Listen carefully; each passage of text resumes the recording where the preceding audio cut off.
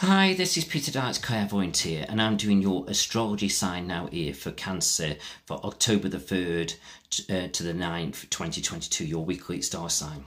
So this is for career.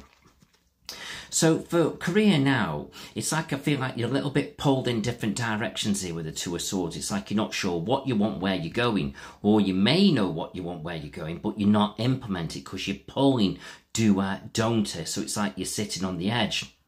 And that's absolutely fine, nothing wrong with that. Maybe it gives you time to work a few more things out. But the problem is, you're missing out on opportunities. You know, the more you overthink it, the more it's going to disappear into thin air. In other words, you've missed the opportunity, you've talked yourself out of it, and it's a shame. So I just feel so you need to get out there because you've got a bit of resolving to do now. And also just watch that it doesn't drain your energy. So get out there now and focus on what you want. So instead of pulling and draining your energy, get out there now and make it happen.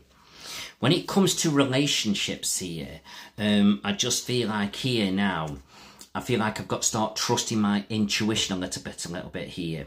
And here, it's like you've got the two balance cards coming out. So with the Justice card here, you're trying to perhaps control a certain situation. But with the Temperance, you're trying to find some kind of middle ground with it all. But I just feel like somebody's not telling you all the facts because you've got a little bit of secretiveness going on with this. But I also feel as though it's telling you to trust your intuition and perhaps bring a little bit of healing into the situation. And then I feel like as you do that, you'll perhaps get the best out of this person. I don't feel like they're being untrustworthy, running off with another woman or another man, if it's a female energy we're focusing on here.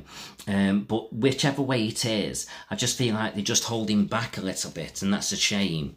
Now, when it comes to family, I just feel like here, gradually things are kind of calming down. And I feel so now you've got to focus on your wishes and dreams a little bit and start to focus on what you want to say with your messenger card. So whether this is, you know, to do with children or to do with outer family, but focusing on children here, I'm drawn to a young age of somebody just growing up, perhaps a very young child here. But I do get the feeling as they get older, they will grow a little bit more ambitious and quite energetic and have a kind of lot going on up here with them. But I mean that in a positive way, like sort of driven, motivated, ambitious. So I feel so that's great. So overall, just keep moving forward. I feel money's okay. I can feel gradually building up.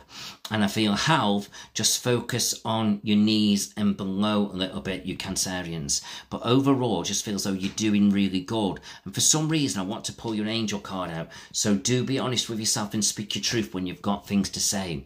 So keep doing what you're doing, and bit by bit, you'll get there. It's not a bad week for you.